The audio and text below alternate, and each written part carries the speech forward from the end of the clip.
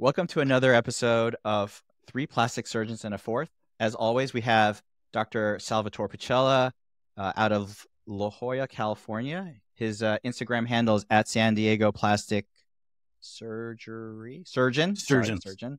That's right. Dr. Sam Jejurikar in Dallas, Texas, and his Instagram handle is at Sam Jejurikar. And Dr. Lawrence Tong, his Instagram handle is at Yorkville Plastic Surgery, and his location is Toronto, Canada. The topic today was one that caught my eye recently, and it was a New York Times article. It was some months ago, but it popped up on my feed just recently. And I'll read off a little excerpt of it, and then you know what? Let's do the disclaimer first, and then we'll get into it into that. But it's basically about cosmetic surgeries before big events like weddings, anniversaries, big showcases, and the pros and cons of doing something like that. This is Texas, so don't forget quinceañeras as well. Oh yeah, quinceañeras. Oh yeah. Oh my God.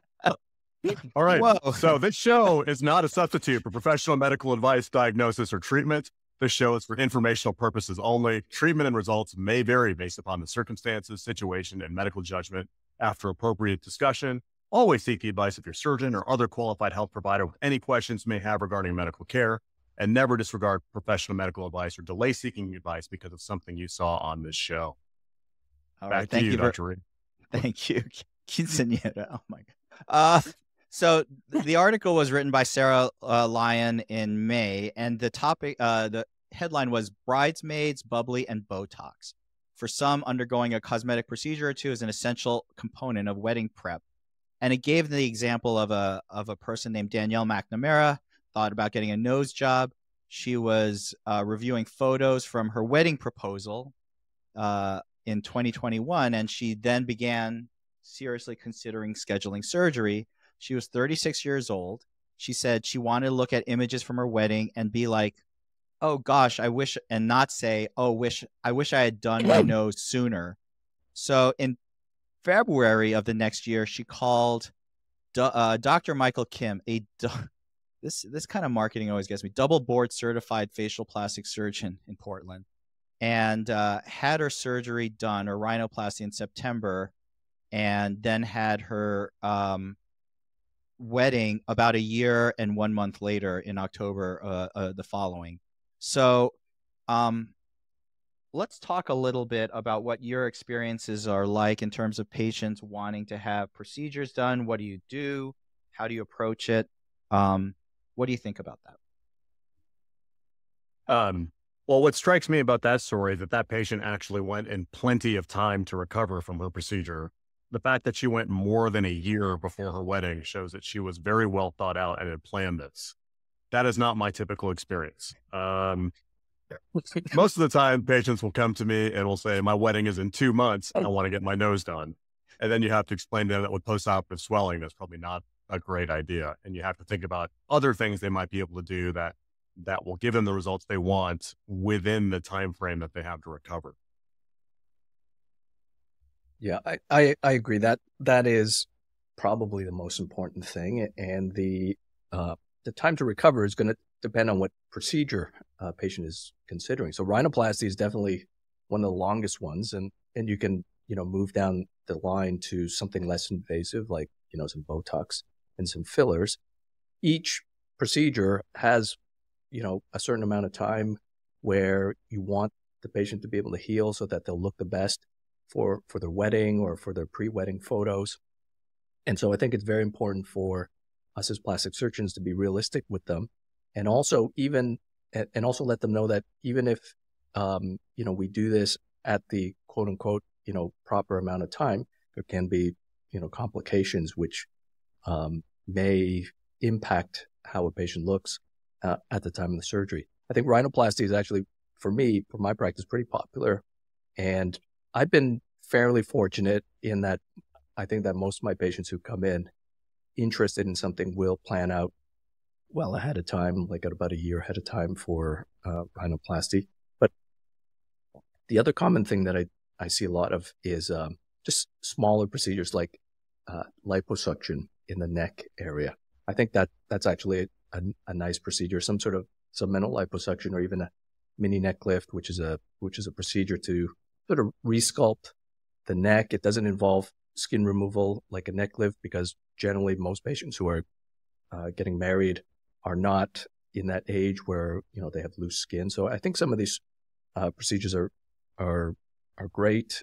I would say my top two would be some sort of neck thing and rhinoplasty, maybe lids sometimes, but generally younger patients don't have as much need for that. Yeah, and I think you guys hit the nail on the head here. I think it's, you know, you divide below the neck and above the neck. And so if you want to have a breast augmentation 4 weeks before your wedding, you know, I don't necessarily see a problem with that, given any rare issue, right? So you still may be a little bit swollen, but, you know, that's going to kind of look good in the wedding gown, right?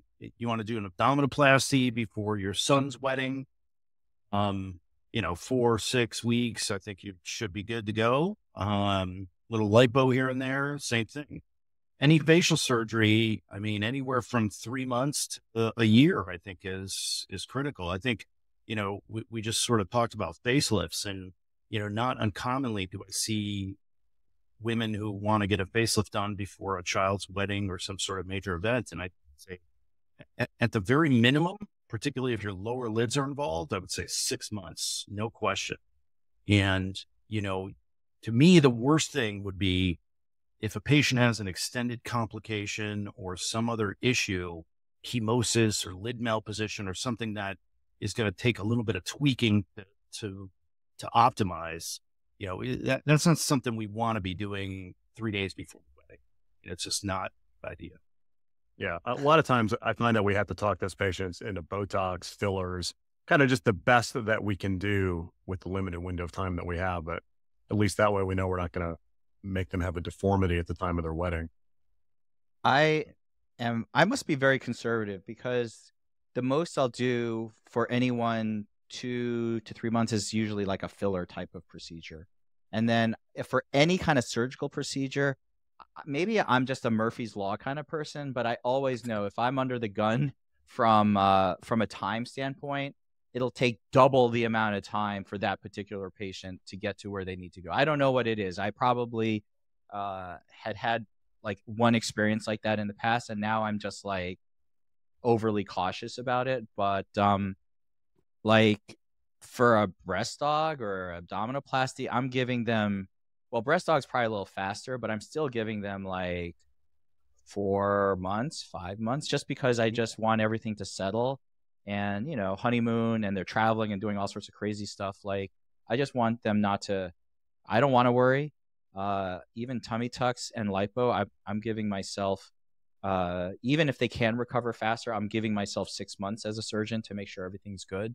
And then the facial stuff, I give myself even more time. So I maybe I'm just really, really, really conservative with it, but that's sort of where I sit with most of these things. You know, I'll tell you a major challenge I have in my practice is I take care of a fair amount of college kids. Okay.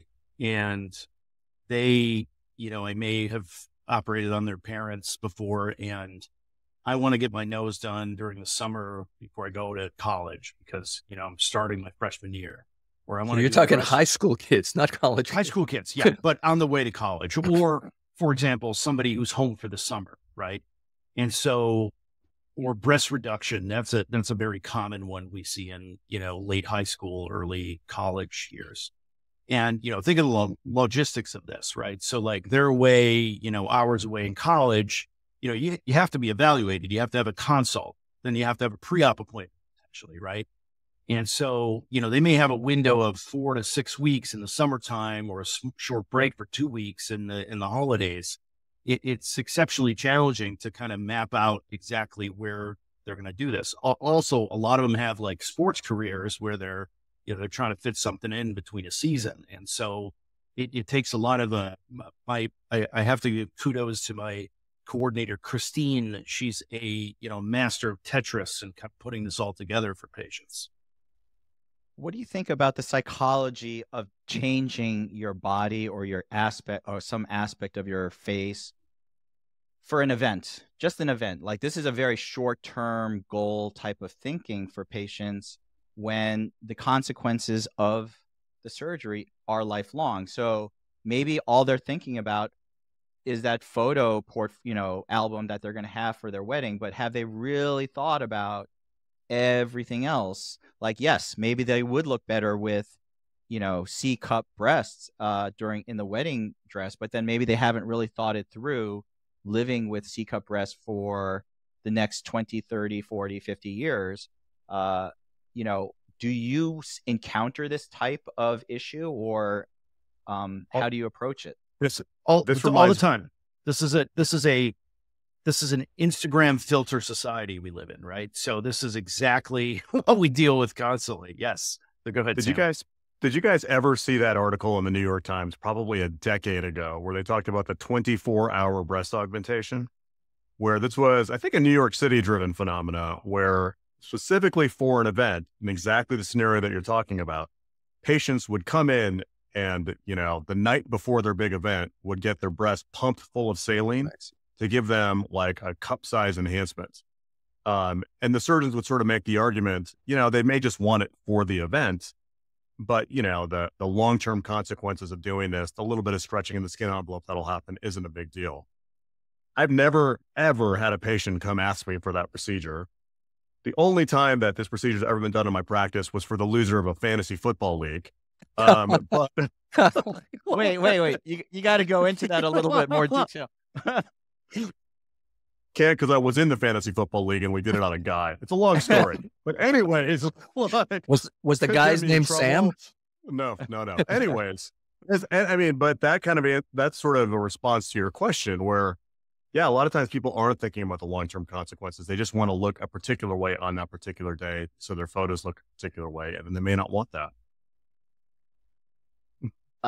I have not encountered that, but the point that Dr. Rhee brought out is integral to all cosmetic surgery that we do, in that you have to make sure that the patient is doing it for the right reason and they understand what the consequences are, both in the short term and the long term.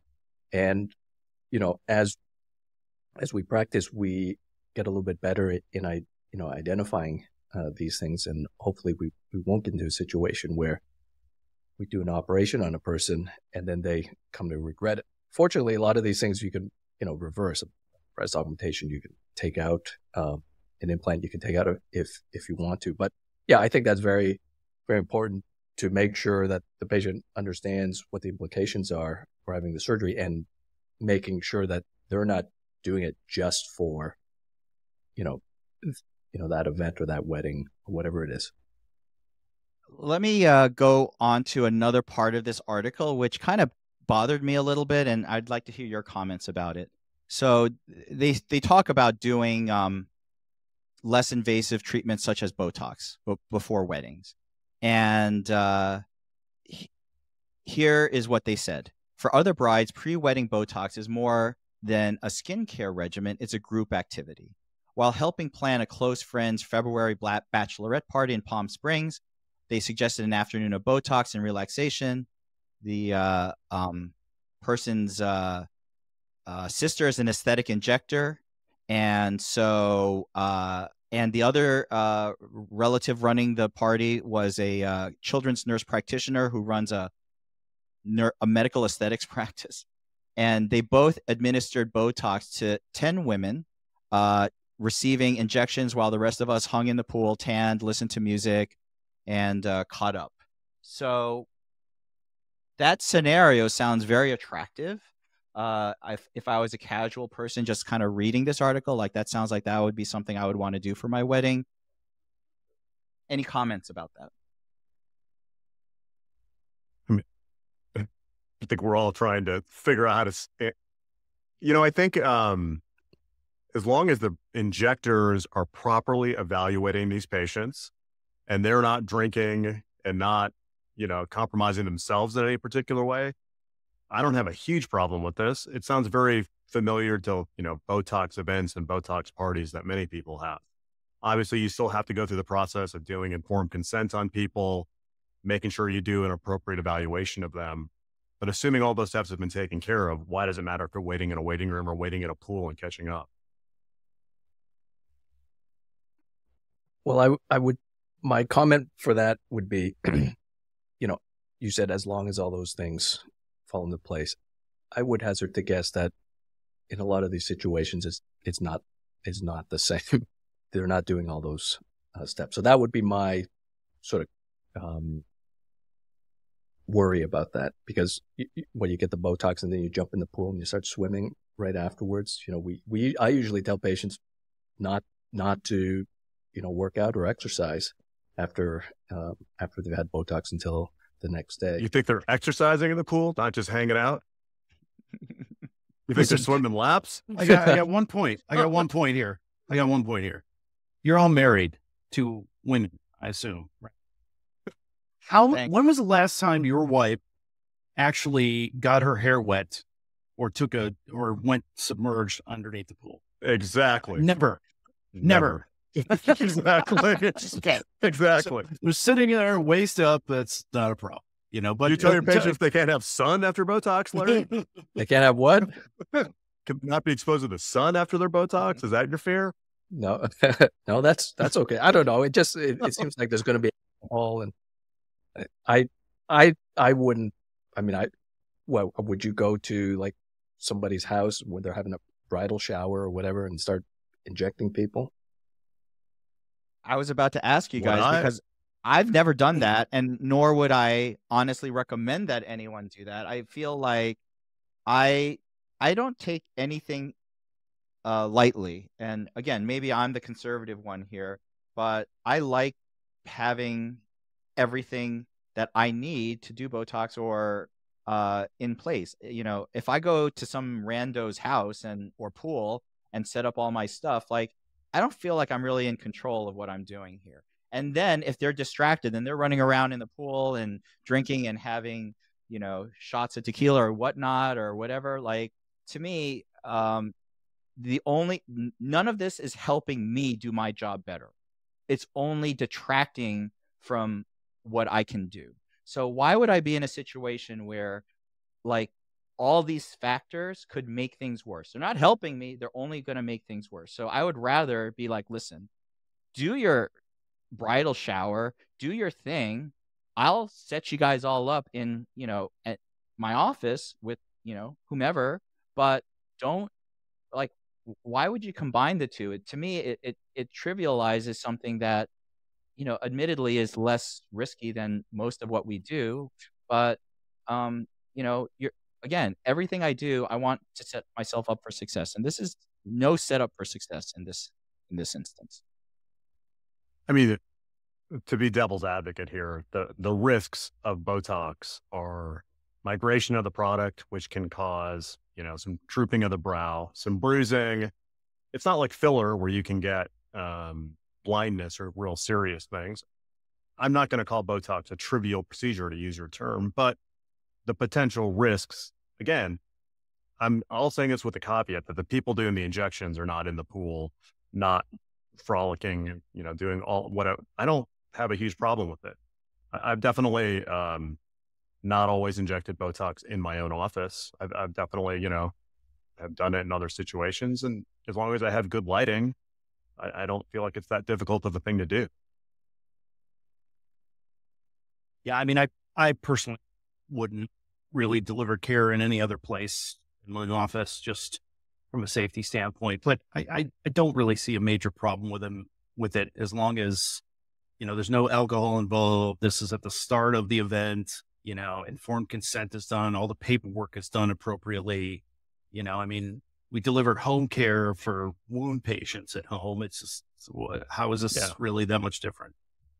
The bigger issue with me is I just don't want to do this. Yeah, right. No. Like there's no yeah. I view this as something that would be not particularly enjoyable and not generally a good utilization of time.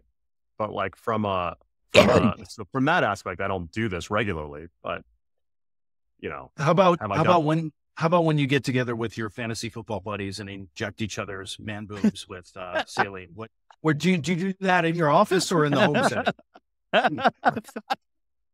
I Wow, don't know what that you're was talking such a about. Anyways, don't know what you're talking about. plausible deniability on that one there. Every fantasy football league has got to have a good outcome or a really bad outcome for the loser, right? So, yeah. Wow, those are high stakes. Yeah. Is there anything you won't do before somebody's wedding? Well, you're like, this is not something you should be doing before. Anything off the table for you guys? I think for injectables, if they're coming to you like a week before, I would be hesitant to recommend an injection because, you can always get a bruise. And the bruise is something it just happens, and it's not something like 1 or 2%. It's higher than that. So if a patient gets a bad bruise and then they have to get their photos, if it's the bride especially, I generally wouldn't. That I wouldn't do. I wouldn't inject anybody, if they came in within a week, maybe even 2 weeks before their wedding. I feel comfortable with injectables 2 weeks beforehand, but I agree. Less than 2 weeks, you're taking the risk reward ratio may not be favorable. Agree. Are there things? Some of the things that I would do, Sam? I think I'm less conservative than you in this regard. I've done breast augmentations 3 weeks before big events, body contouring surgery 4 to 6 weeks ahead of time. A lot of times you'll have to warn the person that they might be having to wear shapewear underneath their wedding gown, but still, particularly in this age of bariatric surgery and GLP-1 agonists, and a lot of people have lost a bunch of weight, they really feel much more confident, even with shapewear than they would have having a bunch of loose skin or extra fat. So I think the key is you have to figure out as a doctor what the risks are if you do it too close to the particular event, and then talk about the risk reward ratio with the patient.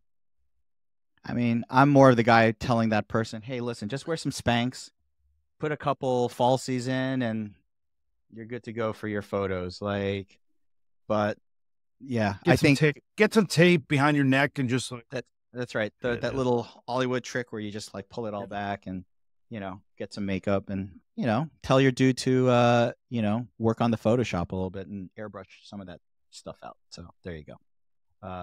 But all right. Really enlightening. I really appreciate your thoughts on all of this.